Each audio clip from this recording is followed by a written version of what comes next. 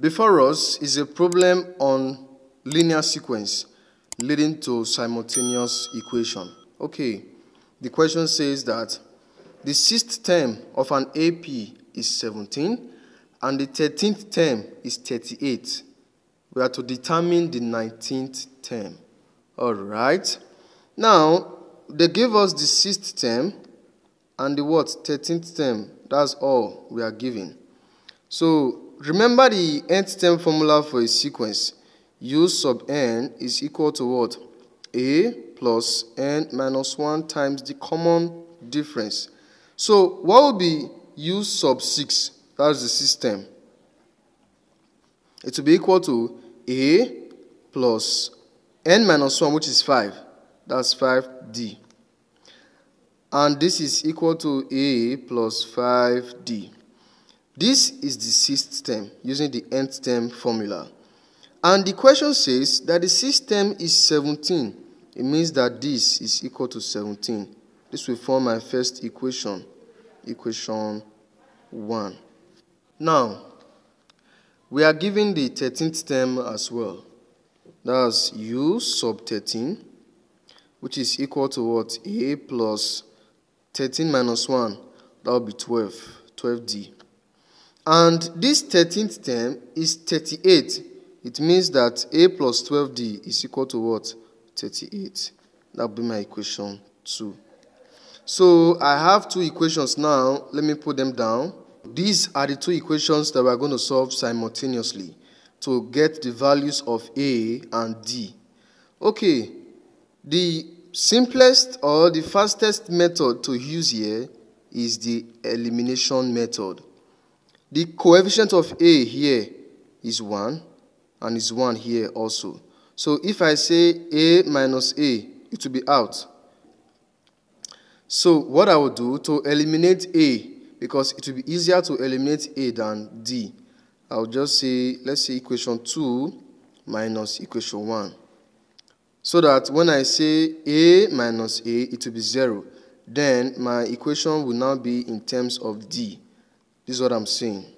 Equation 2 minus equation 1, we have A minus A, then plus 12D minus 5D is equal to 38 minus 17. This is how to do it. A minus A is out. 12D minus 5D is 7D. 38 minus 17 is 21. Dividing both sides by 7, we have D is equal to what? 3. So the common difference is 3. Okay? What will be the first term? To obtain the first term, I'll just have to substitute 3, which is this 3, for D in any of the equation. So let me choose equation 1. Okay? So anywhere I see D here in equation 1, I'm going to write 3. So we have A plus 5 times 3. 5 times 3 equal to 17. So A plus 15 equal to 17. If I collect like terms, 15 will cross. I have A equal to what? 17 minus 15, which is equal to 2. So the first term is 2. The common difference is what? 3.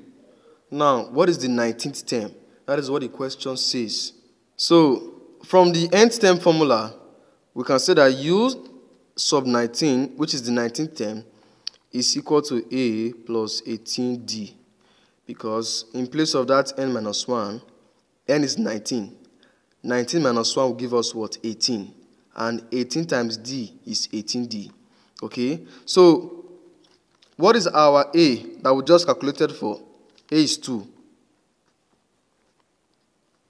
What's our D? D is 3, which is the common difference. So we can just go ahead and say 2 plus, what's 18 times 3? 54. Alright, 2 plus 54 is 56.